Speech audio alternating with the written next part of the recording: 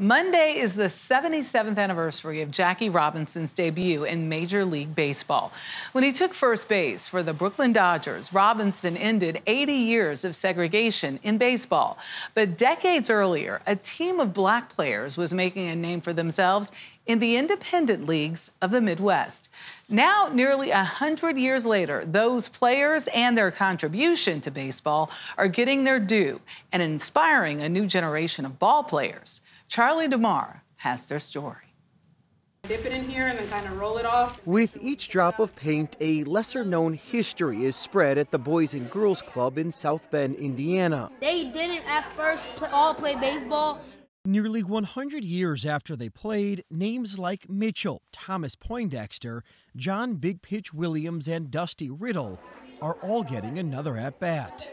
They were Foundry Giants. The men played on an all-black baseball team made up of workers from the Studebaker car factory. They played mostly white teams in South Bend's Industrial League in the 1920s and 30s, decades before Jackie Robinson integrated Major League Baseball. Lots of different types of pinstripes. And is it hard to touch? Oh, absolutely. The team's rich history was recovered at the University of Notre Dame's Hesburgh Library. We have the one photo of the Foundry Giants from the 1920s and have no other references. Using that single black and white picture of the team and catalogs of uniforms from the time, design professor Clint Carlson and students like Kaya Jones began to reimagine what the Giants' uniforms looked like. We're able to look at stuff from the 1920s and see, what were people wearing, what were the stylistic choices at that time. Part of the reason for telling this history is because it's a history of resilience and strength. The time period that they lived in, not dissimilar sometimes to some of the issues we face today.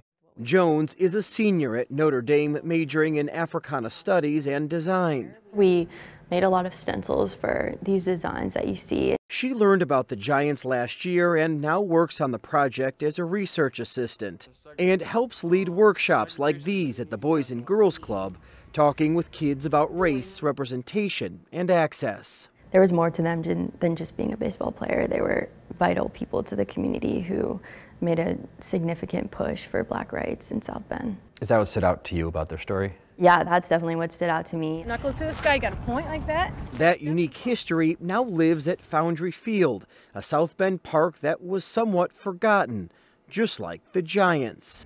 Now both are getting the applause they deserve. Whoa! The public park is slated to open September 1st. So far, the project has raised over $200,000 and wants to raise $500,000 more. That money is needed for stands, lighting, and improvements to the field. What do you remember about doing this? Was it fun? Yeah. On the outfield wall, there's a mural highlighting the work of underrepresented artists and the faces of giants who were overlooked, painted by kids who in large part haven't been part of America's pastime. Okay, who can do that all in one motion? Me? I'm committed to making sure that young black people get a chance to play the game that my father loved, that my father taught me. Milt Lee is the community director of athletics for South Bend Schools and a partner on the Foundry Field project. He says this diamond represents inclusion and equity in the game of baseball. I see so many kids who just don't have the skill set, they don't have the mentors, they don't have the access, they don't have the equipment. This field and these people can help provide that for these kids. Maybe grow some major leaguers right here in South Bend. Grow some major leaguers right here in South Bend. A baseball field devoted to honoring forgotten and marginalized teams of old. On your mark, get set, go! Now a symbol of what's possible. For CBS Saturday Morning, Charlie DeMar, South Bend, Indiana. And baseball is that for so many kids. I remember with my son, he was a butterfinger. But when he learned to throw and catch that ball, his world changed. His friends changed. It was just a game changer. Sports is an opening. I was just thinking that's one of the things I love about it. Like, look at all those different angles from it, from sports, all from sports. Sports is life-changing. I love it so much. In a couple weeks, the final leg of NASCAR's Triple Truck Challenge wraps up, and one of the sport's youngest drivers has already clinched his spot in the postseason, Rajah Caruth. He's got one win under his belt and is one of only a handful of series regulars with several top 10 finishes this year.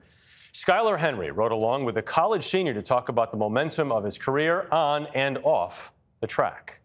Rajah Caruth will take the white flag. 1 lap to go. Rajah Caruth is used to life in the fast lane, behind the wheel of the number 71 Chevy race truck, reaching triple-digit speeds. There it is. Rajah Caruth wins it at Las Vegas. His training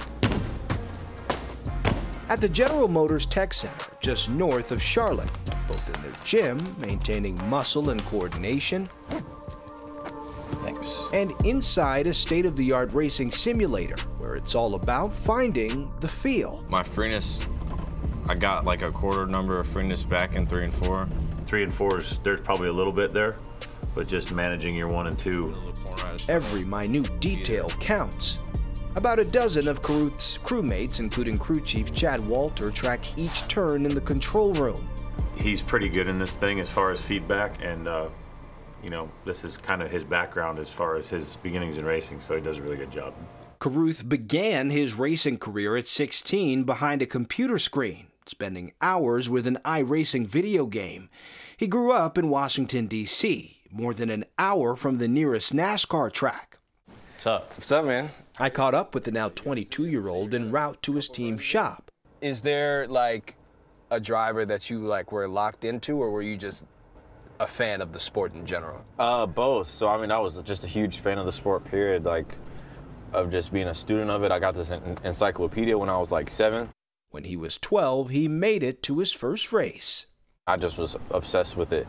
And so my first favorite driver was Jimmy Johnson. He just carried himself like a champion, and so that was really infectious, and got to spend a little time with him and his family last year, and so that was really special, because it's like the man you grow up watching and idolizing on television, and to have a personal relationship with him is pretty cool. Yeah, that's like the opposite of when they say like never meet your heroes. You're like, nah, he checks out. 100%.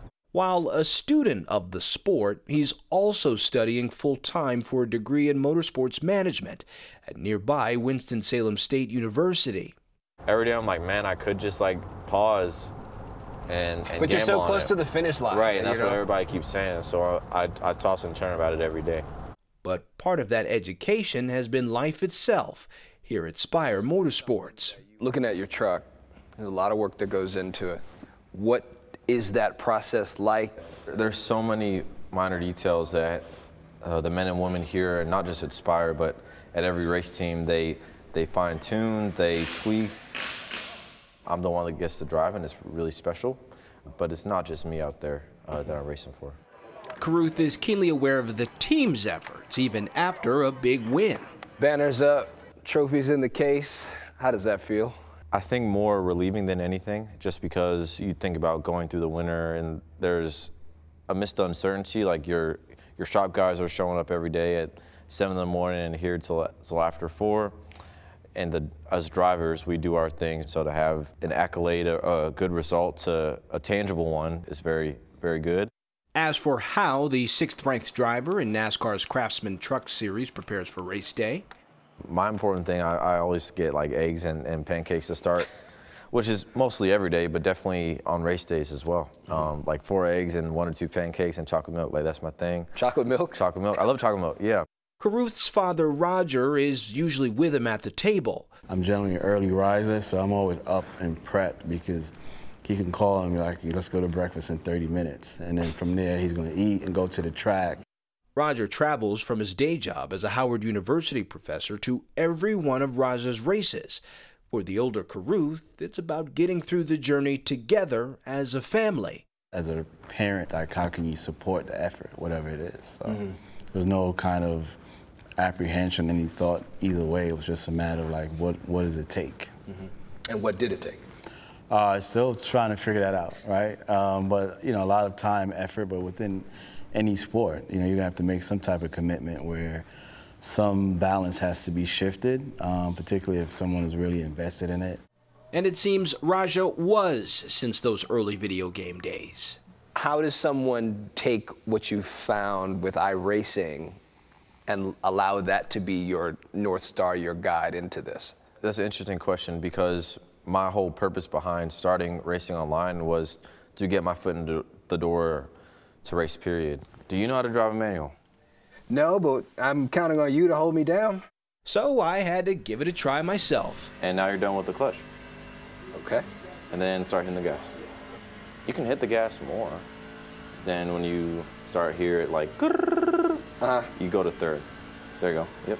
You can hit the gas, bro. Yeah. You don't have to shift no more. Okay. Yeah. And use 2 hands to drive. I'm like, I don't want to break it. Yup. Oh, snap. Well, now you, Your car has too much damage. We've got to fix it. It just told me that the car has too much damage and we have to fix it. Safe to say, it's best to leave it to the professional. When you're operating on a track and you're hitting your top speeds inside of your truck, how fast are you going? 180, 185, maybe a little more. Does it slow down for you? You could say that. You could say that. It's to the point where it's not easy, but it's natural. As for his future hopes, you sort of have become an ambassador of sorts, if you will, for more inclusivity, more diversity in a way that I think many people probably didn't think of 5, 10 years ago. Yeah, I mean, I would hope so. The passion for the sport has been the main thing for me, and I know what I represent, and I cherish that responsibility, you know? So I feel like I'm just showing people the sport and showing, you know, our culture, the sport, and just its legitimacy, because it's fun. For CBS Saturday Morning, Skyler Henry, Concord, North Carolina. Cool under pressure, man. Yeah. He just seems like he has the confidence to go all the way. Seems like wise beyond his years. Oh, yeah. Right? And you can see that it's also in part because of his family and how close-knit they are. Totally. I gotta say, I love the fact that iRacing is what got him there, but it's really chocolate milk that seems to be the secret that has kept him there. That's the key. That's the best part. The pre-race routine: 4 eggs, a pancake, 2 pancakes. and 1 or 2. 1 or 2. And chocolate milk. What How more can do you you go need? wrong? Breakfast of champions. But I just have to say, Skyler, great piece, but you should know how to drive a manual. I'm just saying.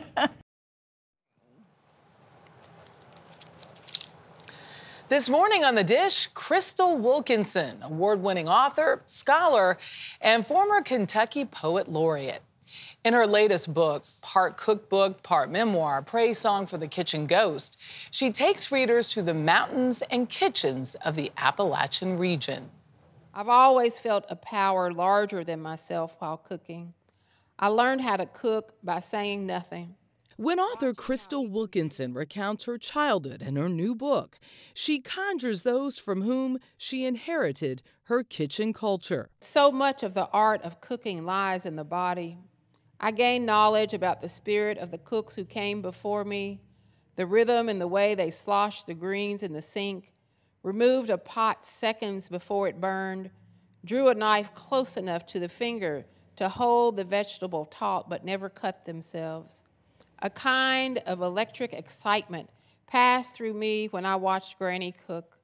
Praise Song for the Kitchen Ghost is a tribute to the ancestors of Indian Creek, Kentucky, but mostly Wilkinson's granny. This was the kitchen ghost. Yes. If not for her dress, she says it may have never been written.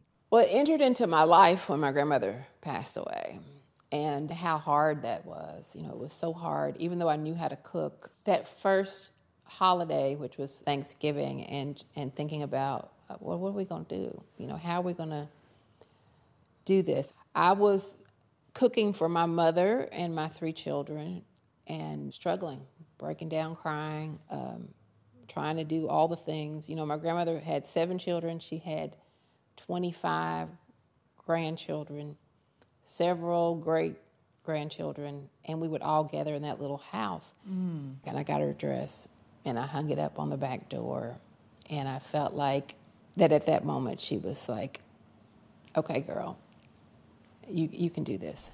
Praise Song is also an ode to Appalachia, Wilkinson's term of recognizing the African-American imprint on the culture and food of the southeastern mountain region known as Appalachia.